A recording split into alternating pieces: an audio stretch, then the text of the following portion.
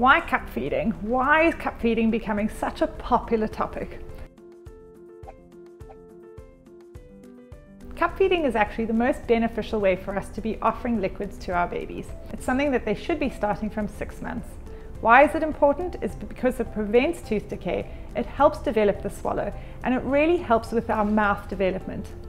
When we're looking at cup feeding, it is going to be completely parent-led in the initial stages, and we would be starting off with the tiny cup. What's nice about the tiny cup is that it's perfectly proportioned for our babies to also be able to learn how to hold on to it. When you would start with a tiny cup is actually way before you would be wanting them to be drinking from it. Start offering the tiny cup from around the age of 4 months of age. Let your babies bite and gnaw on it. It's really good for teething and helps them become familiar with this object. So when we're breastfeeding or if we're bottle feeding, what happens is that the nipple goes right to the back of the throat, and so the fluid is allowed to be swallowed easily. With cup feeding, we actually allow that fluid to be entering the mouth at the beginning, and babies have to learn how to get that liquid back. But this is all part of their development. When we look at the tiny cup, it's going to be made from food grade silicone. Babies are still very sensory, and so they can do very jarring movements.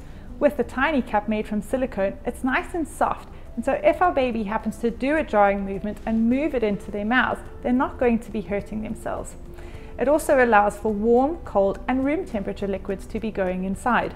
The way that you would be starting off with offering the tiny cup is just put a very small amount of liquid in, either of your breast milk or a formula, so that your baby is also familiar with that taste. The actual cup has got an arch in the bottom, and so it will help support the way that the fluid is flowing into your baby's mouth and so decrease that risk of choking. What's nice about it also is that it's weighted, so it becomes quite difficult for it to be topple over. Cup drinking takes time and patience. Initially it's going to be parent-led, so you will be bringing the cup up to your baby's mouth and then helping to support them by putting it into their mouths and pouring it in very, very slowly. As they start to get older and they become more developed, you'll find that your baby will want to start grabbing it with both hands and be bringing it up to their mouths themselves. An ultimate goal is for a baby to be able to hold the cup single-handedly, but this is generally only going to happen at around the age of 18 months. One of the common issues with cup feeding is that parents complain that their baby's tongue becomes stuck at the bottom, but with the ezpz tiny cup, because it's so soft, we can maneuver it in a way that will help encourage that tongue to go back inside the cup. So you can see over here, as baby is drinking, their tongue is underneath. All that I need to do as the parent is,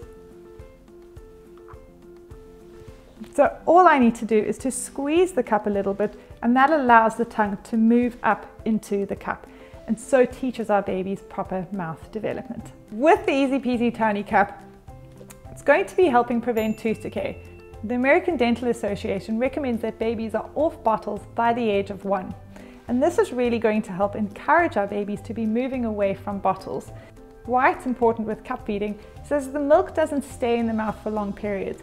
The milk is coming in and the baby's moving that milk down to the back of their mouths, and then they're able to swallow it. It really helps coordinate the whole swallowing movement.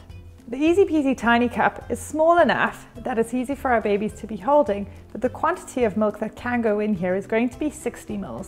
Generally what we would be starting off with is only filling it halfway so that it reaches up to around 30 ml. This way we also avoid doing overspilling. If we fill up the cup too much, it's very easy for that fluid to flow out. But when we fill it up halfway, we actually have to angle it a little bit more to be getting it out, which is really again going to be protecting our baby's airways. In terms of what fluids that you would be putting into your tiny cup, look at using thicker fluids at first. It's going to be easier for your baby to be managing. So using your breast milk or your formula, but then also look at smoothies. So you could be making a really simple strawberry and banana smoothie, for example, or even looking at some thinner purees, like a butternut soup puree, for example. These are going to help your babies learn what they need to be doing. And because there's now a thicker substance within their mouths, that proprioception, or that ability to know where that fluid is within their mouth, is going to be easier.